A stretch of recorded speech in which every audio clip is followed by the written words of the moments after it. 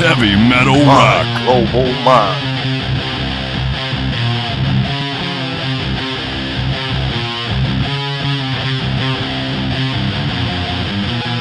On Long Island, I knew it would never last. My life on Long Island, now it's over. Thank you for participating. I appreciate it. Nice to be here. Yes, and we're going to be talking to Ronni Le Tekrø of TNT fame about the release of his new solo CD, Bigfoot TV, due out March 18th. So congratulations, it's a killer CD. Thank you. I mean, it's a strange album, is it? But I mean, it's personal for me. Yeah, I was going to have a couple of questions about that. You know, this being your first solo CD in 6 years, was this something that you were working on during the pandemic? Definitely. I started, you know, first the pandemic kind of just kicked the whole business out, you know, and I got almost depressed by it. But then after a few months, I decided to, okay, try to turn it around and be creative. Mm-hmm. And now it seems to die out. It's vanishing, right? So slowly. But then again, now we have a war in Europe. So. Yeah, are you close by? I know that your country touches upon Russia very, very at the very top.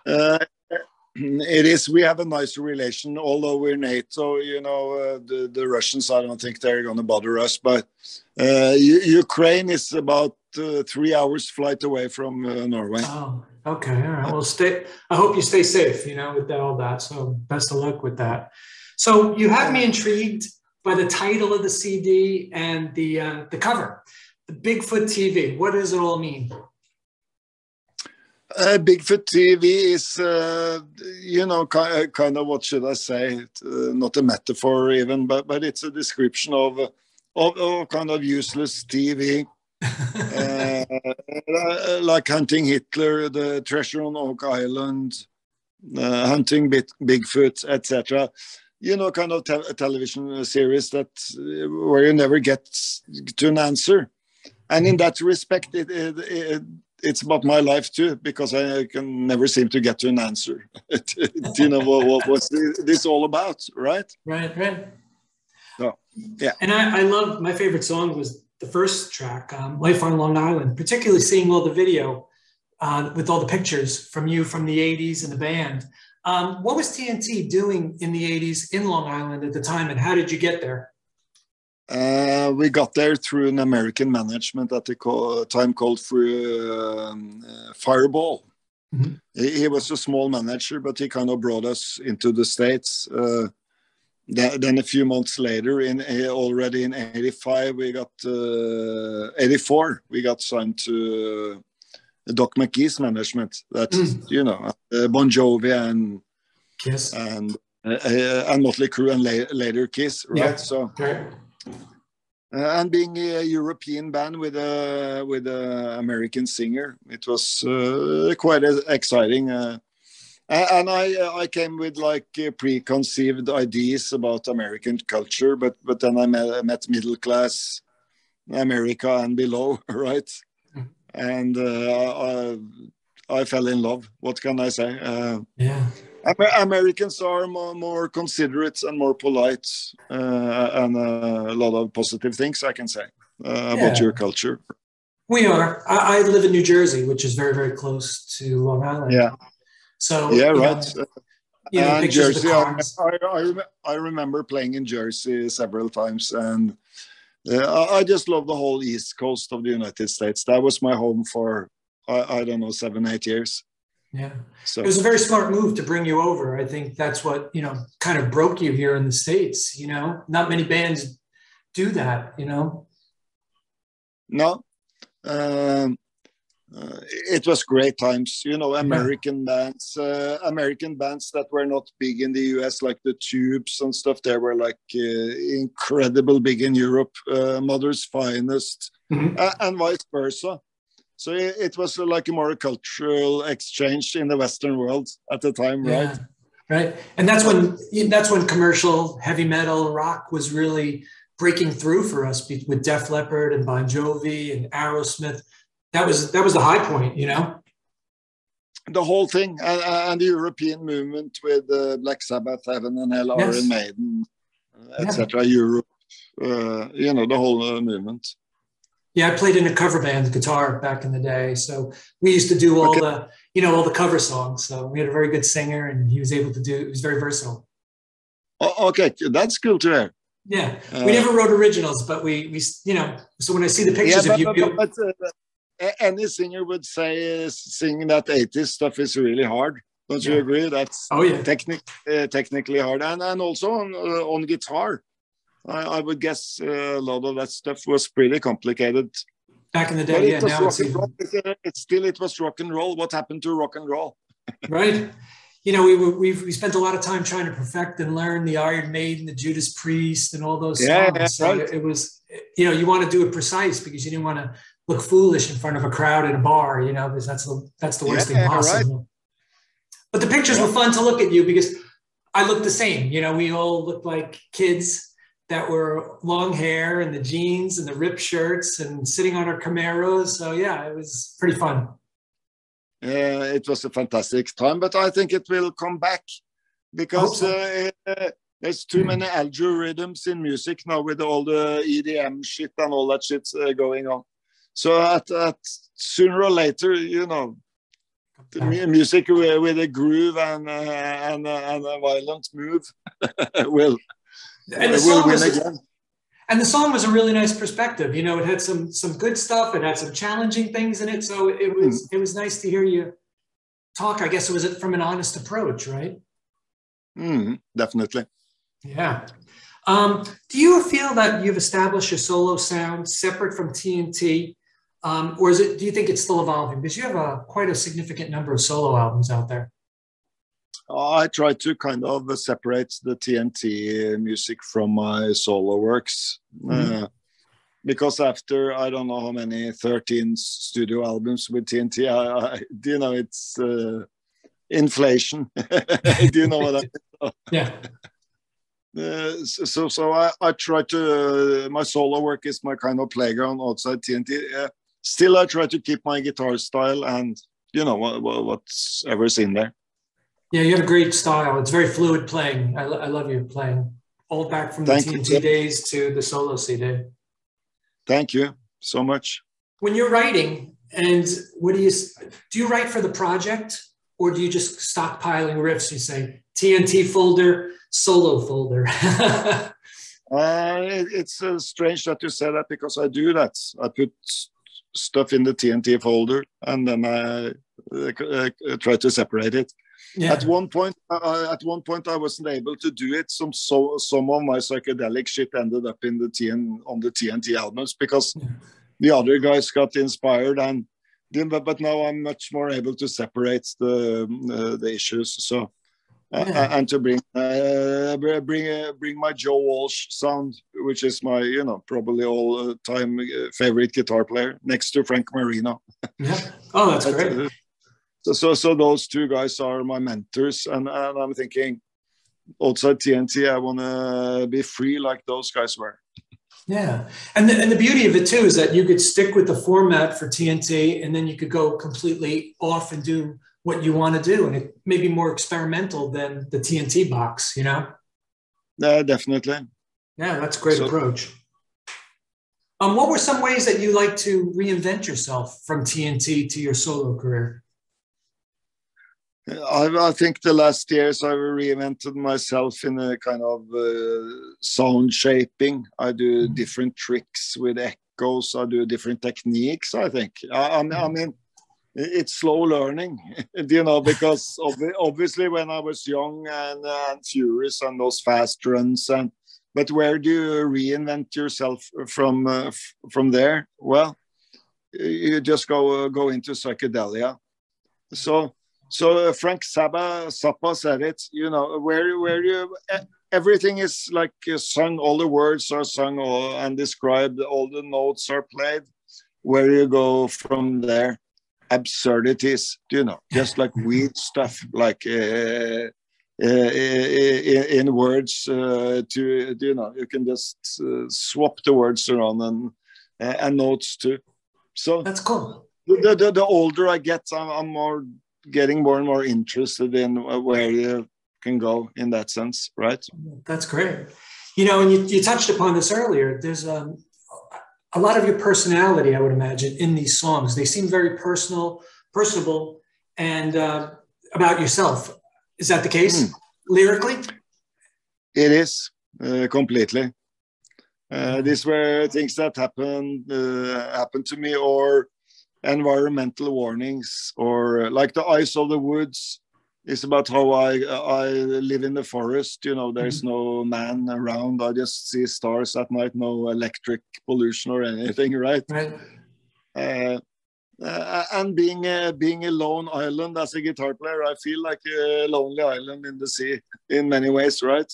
And being out in the forest, that kind of inspires me so much. So the whole album is about personal topics, how Eyes of the Woods, how I communicate with the trees. You can believe it or not, or UFO, which was a close encounter I had in 1994. And if you listen to the lyrics, I actually describe it like 100% what happened. What happened, if you don't mind me asking? No, listen to the song. Okay. It's all in the song. It's all in the song, and you know, just stop. I can tell you one secret: they are here. Yeah, I agree. I don't think we're alone.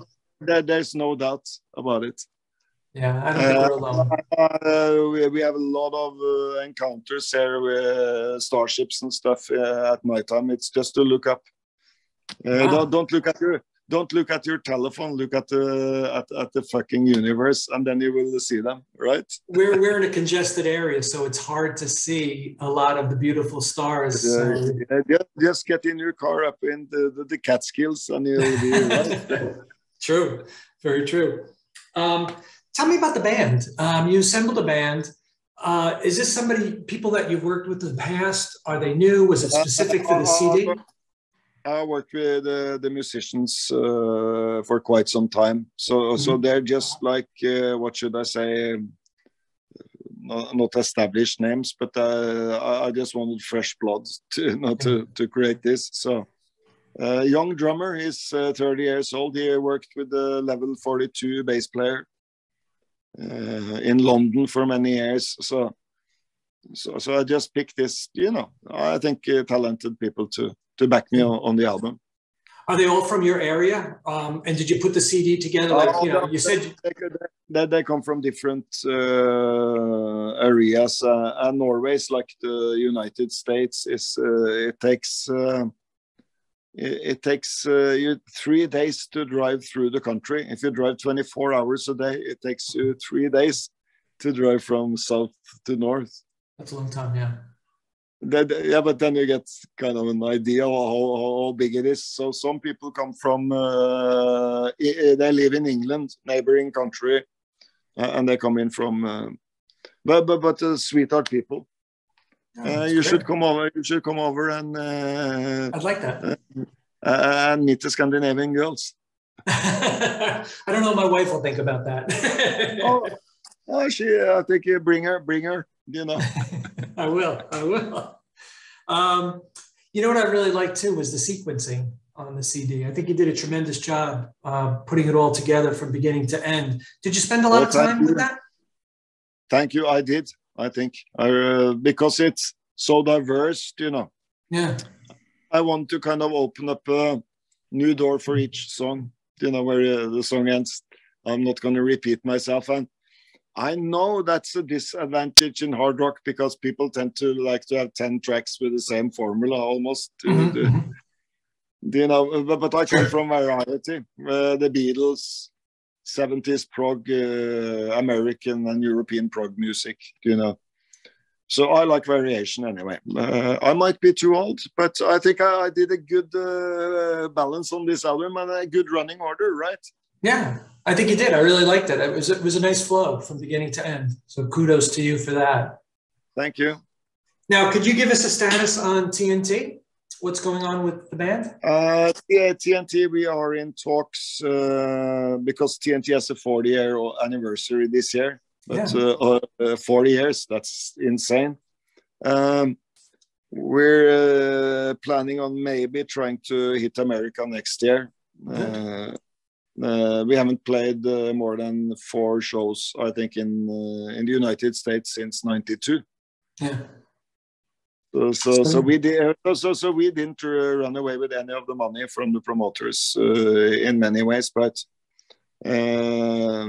you know, we want to try to play Monsters of Rock cruise, where we have a unsettled issue, and try to bring back the original lineup. That's great with those gigs, and then obviously an anniversary tour in Scandinavia and Europe with maybe the first singer, the last singer, I don't know. You're talking Tony, right? Tony Harnell, I think we're currently in talks. I think he is positive about it, and everybody is positive. So that'd be great. He has such an incredible he has such an incredible voice. He has an incredible voice, and he's a sweetheart person. So yeah, and you guys had a tremendous chemistry too. I thought, you know, we've been brothers. We've been fighting too. So back and forth for. That's maybe, but it's not always been me and him. It's been other issues, you know. So, but all in all, we're friends now for the last. I mean, I talk to him twice a week. And that's great. We've done that for a few years now, I think. So. Yeah, life is too short to have enemies like that. You know, you always want to work together. And I think so too. I think so, and it's happening now, not tomorrow, not yesterday. Yeah.